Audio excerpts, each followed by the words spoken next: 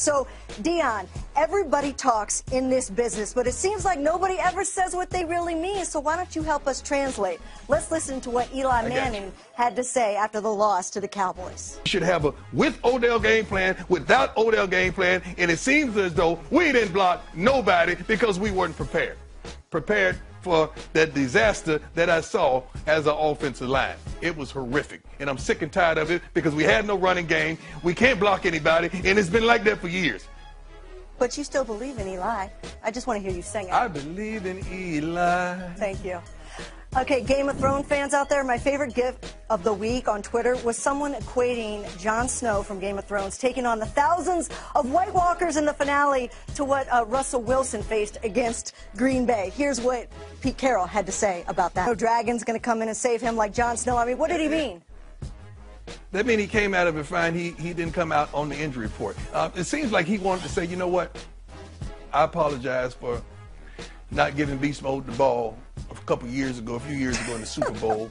And it hadn't been the same. Offensively, defensively, it just hadn't been the same ever since I made that stupid mistake. I love it. You bring up old stuff. You go all the way back. The source of the problem is that he didn't give Beast Mode the ball in the Super Bowl.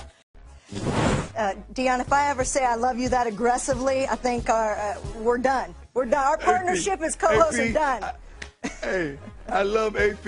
I love his father. I love everything about him. But I know that look. That look is the look my mama gave me when I showed out and went Dixie grocery store one time years ago. She just looked at me like, all right, now you know darn well, when we get in this car, it's going to be on. Hey, let me tell you something. That was the look of give me the ball. Mama Prime looked at you like that, and you said in the Winn-Dixie? Yeah.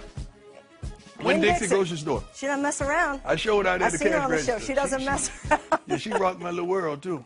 Took you right outside. Or did she embarrass you in front of everyone? I bet she embarrassed you in front of everyone. Oh, yeah, you embarrassed. My mama's Jackson's building behind this kid is extraordinary. I like what I saw.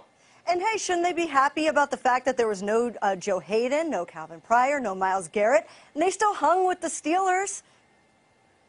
They should be happy that they didn't get beat down because, you know, that's what they should be happy about, that it wasn't a regular beat down. They really competed. Close does count in Moral Cleveland. Victories count. Moral victories count in Cleveland, Amber. It does. Hope. It does after the past Keep couple hope of years. alive. They'll take anything they can get by the lake.